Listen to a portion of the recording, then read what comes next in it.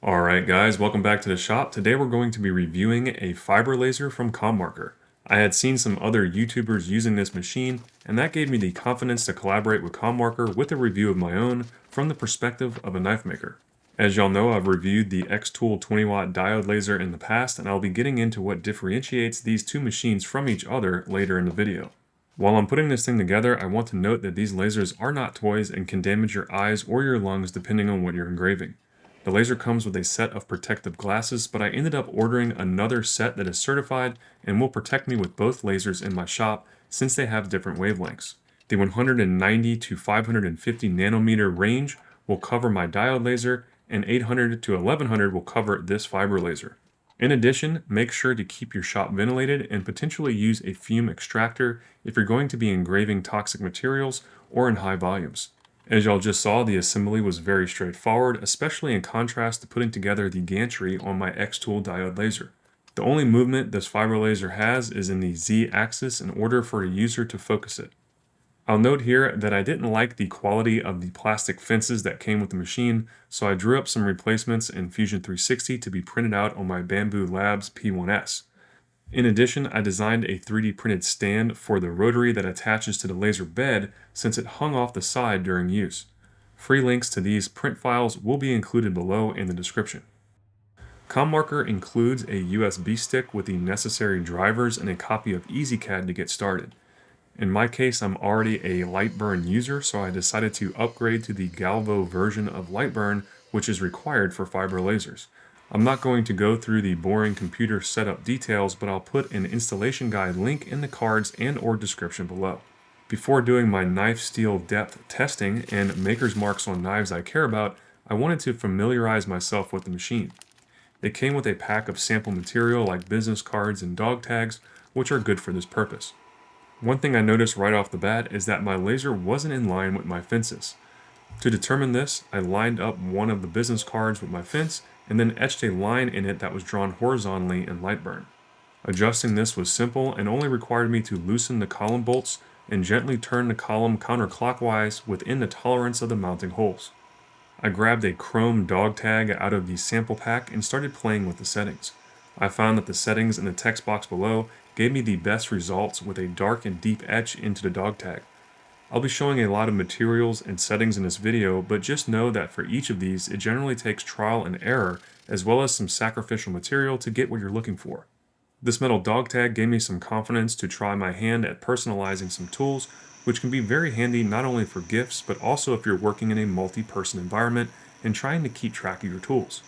Now, some of y'all may have noticed that the red dot preview frame I'm projecting onto the steel before etching isn't lining up with the final result. This took me a little time to figure out, and I fixed it after shooting most of this footage, but know that there is a software solution in Lightburn settings for this issue that allows you to offset your frame. I found that the laser did a good job etching both brass and aluminum, which I think is pretty impressive. I have seen people use this laser for etching deeply into brass coins, which makes me think with enough time you could use this to make custom brass leather stamps or things of that nature. I haven't mentioned it yet, but focusing the laser is pretty darn simple with the Z-axis motor. You basically line up your material on the bed and move the laser head until the three dots overlay each other. Here I'm etching my vice jaws to demonstrate the laser's performance on aluminum, but also to put some sweet branding in the background of my hand sanding footage going forward. I tested etching on leather and wood, but honestly this is not where a fiber laser shines. Its higher wavelength is ideal for metals, but it seems to underperform the diode laser in the realm of natural soft materials. I've seen some people have success using it on leather, but I imagine it takes a ton of time figuring out the settings. You can see on my test piece here, I ran the gambit of too light to ultra dark marks. The run data in the text box will be for the top right logo. Here you can see the performance on wood is also lackluster. If you're going to be etching wood and leather, I'd recommend going with a diode laser like the 20-watt X-Tool I've reviewed here on the channel. This applies to cutting as well. If you want a laser to cut out sheath templates or custom wood boxes, the diode laser is the way to go. The last thing I want to show off before moving on to my knife steel testing is the rotary tool and how this fiber laser performs on tumblers, which are popular to engrave since they can be used as gifts or making custom swag for your shop. It took me hours to figure out the right settings on this machine for Yeti tumblers, so hopefully these inputs will help somebody out there looking to do this.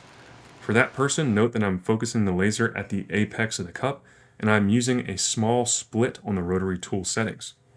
I'm also running multiple passes at a lower power in an effort not to mark the underlying stainless and just burn off the powder coat. Obviously, if you're going to be doing this in your shop, make sure to have proper ventilation. As far as a rotary application for knife making, I bet you could use it to engrave some pommel nuts, but other than that, I'm drawing a blank at how I could use it in the shop. Y'all let me know in the comments if you have any ideas for how to use a rotary tool as a knife maker. Okay, now that we have familiarized ourselves with the machine, let's start testing some knife steels. The first thing I did was take a piece of 1084 bar stock and start running some test grids for speed and power. These grids can be produced in Lightburn via a built-in testing panel. Naturally, you can run the test on speed and power, but note that you can also vary the interval and frequency for fiber lasers. With a general starting spot, I began running iterations of my maker's mark on the test piece.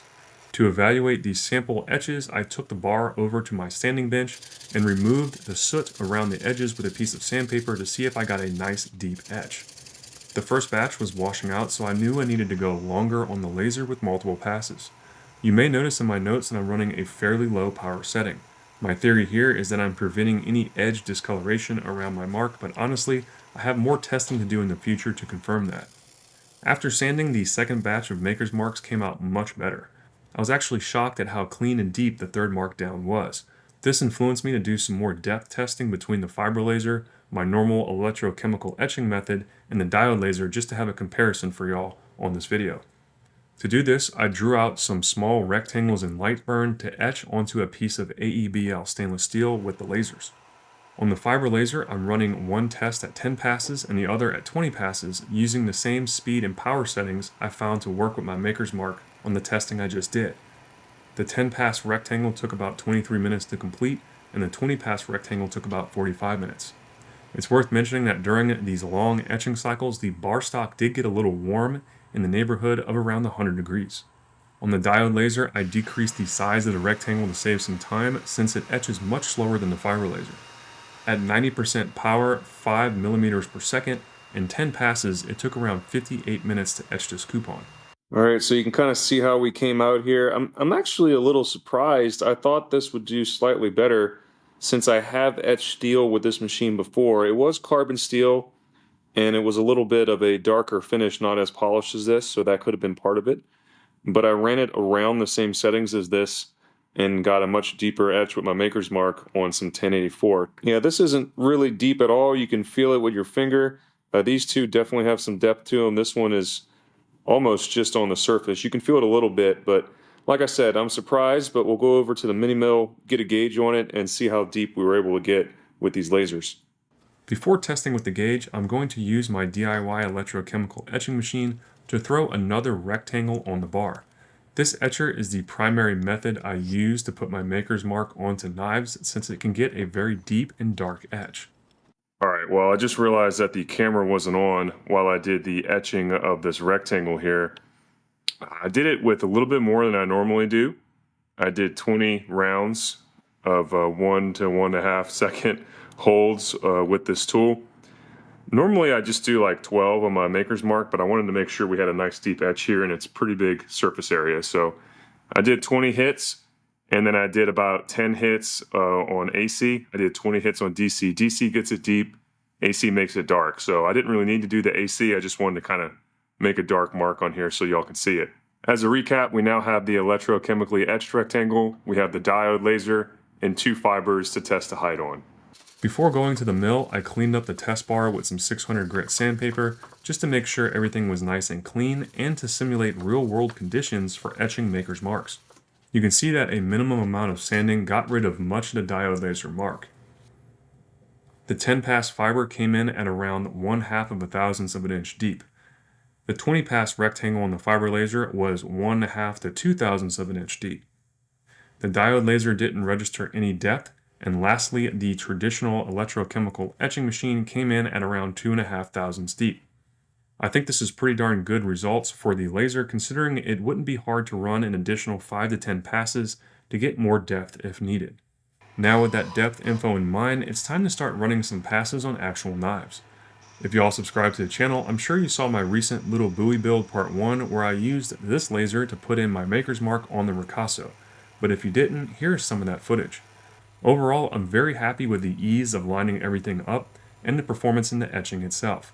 I ran 20 passes on this one, and afterwards I wish I ran about 25 to 30 to make it just a hair deeper, but I do consider this mark to be acceptable. I have this old knife I made a while back based on the Knife Talk build-along plans, and I use it in the shop for opening boxes and cutting sandpaper. I cleaned up the side of the knife that did not have my electrochemically etched maker's mark on it so that I can etch this clean side with the fiber and compare the marks to each other. Once again, I ran 20 cycles on this mark just to keep things consistent with what I've already done. As you can see here, after cleaning up the maker's mark with some sandpaper, it looks fantastic. I whipped out my digital microscope to inspect each of the marks. I've actually never done this before, so it was interesting to me to see the electrochemical etch up close and personal. When comparing the mark made by the fiber laser versus that of an electrochemical etching machine, you can see really major differences in the precision and cleanliness of the lines.